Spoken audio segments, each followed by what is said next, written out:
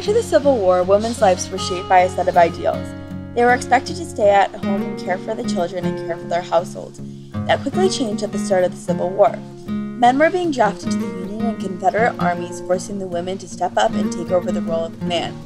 Thousands of women signed up in the North and South as volunteer brigades and as nurses. This was the first time in American history that women were allowed to participate in war effort. These experiences that these women that volunteered had expanded the definition of true womanhood. It is also said that over 400 women disguised themselves as men in order to fight for the Union and Confederate armies. In the North, men and women eagerly signed up for military efforts as soon as war broke out in 1861. Women organized their ladies' aid societies in order to give the troops food, clothing, and money. The women planted their own gardens to provide for the troops. They also organized fundraising campaigns and sewed blankets and socks for their soldiers. Although this was a very important role in the war, many women wanted to be even more involved.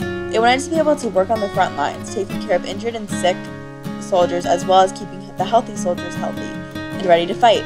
When June of 1861 came around, their campaign was a success. The federal government agreed to create the United States Sanitary Commission.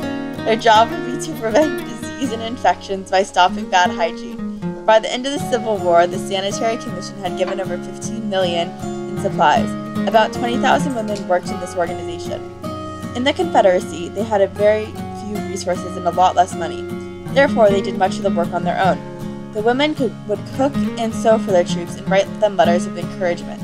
Sometimes they would even take wounded soldiers into their own home to care for them to give them a more homely feel. Many wealthy Southern women relied on their slaves for much of the war effort, but even these women were forced to extend themselves into the war. Slaves were not allowed to give to the Union cause. The Civil War would give these women freedom, but also would add to their problems. They had to do much of the work of their husbands and partners since many of them were fighting in the war. This allowed women the opportunity to start in the fields and doing harder labor than ever before. Clearly, during the Civil War, women's rights began to rise.